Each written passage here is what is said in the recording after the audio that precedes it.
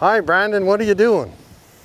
I just took my Skidoo out of storage, and I'm gonna bring it in the shop, take it in for a tune-up before it gets too cold, and I'm gonna buy my trail pass before December 1st because it's cheaper. So I gotta change the plugs and do a few things. So what do you think of that new trail they're going to open up between Leitrim and Osgoode Village? Well, I heard for a about Skidoo that. trail. They're saying they're gonna try and open up a rail bed, and so people can open up their sleds. I go to Osgoode a lot, and it would be actually a good thing, so you can just fly down the rail bed. So what do you think about that, since you're running for council? All right, I've got a membership in the Ottawa Snowmobile Club.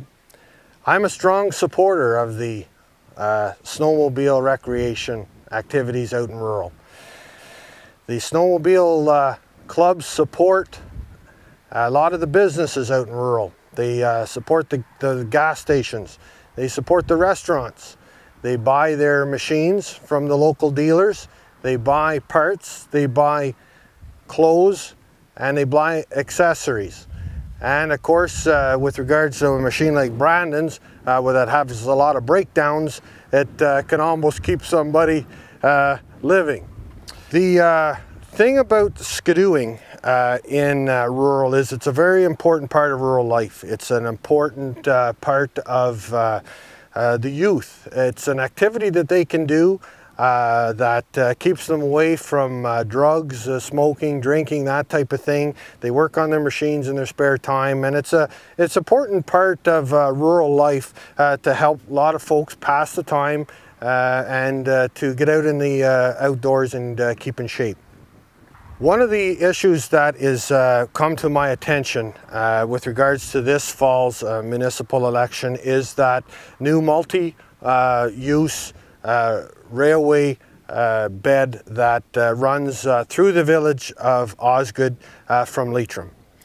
There, of course, the snowmobile members like Brandon, they want to get on the trail and open it up and cut right through the village. Now, as I have been police officer, community police officer for a number of years out in rural, I have often got complaints from folks in housing developments about snowmobiles on trails behind their houses.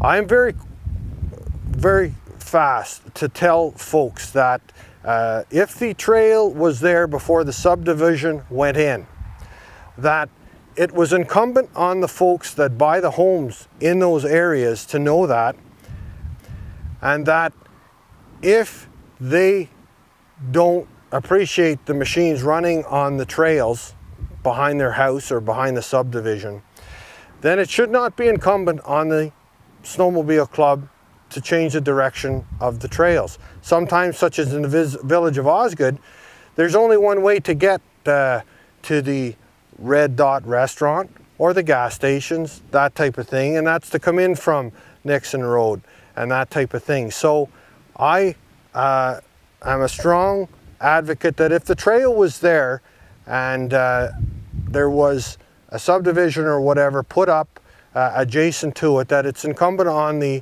owners of the subdivision, the houses, the people that buy the houses, to take due diligence and keep in mind that the trail was there before they were there.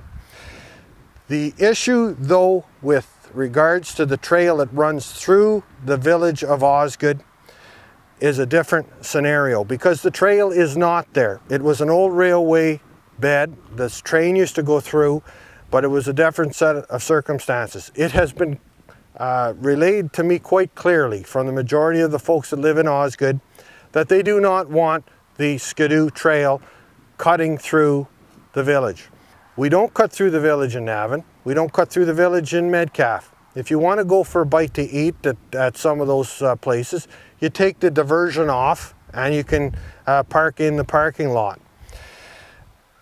Because the snowmobile trail was not there, it's going to be my position, if elected this fall, that the snowmobile trail will have to go around the village at the particular spot where the railway enters the village. It's only fair.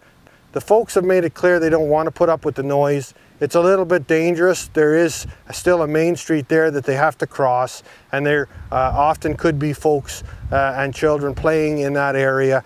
So it's going to be my position that the snowmobile trail will be diverted around Osgoode Village, and that is because it is the decision based on common sense, and that is going to be my platform. The decisions will be made on common sense, and the majority of the community will be the ones making the decision.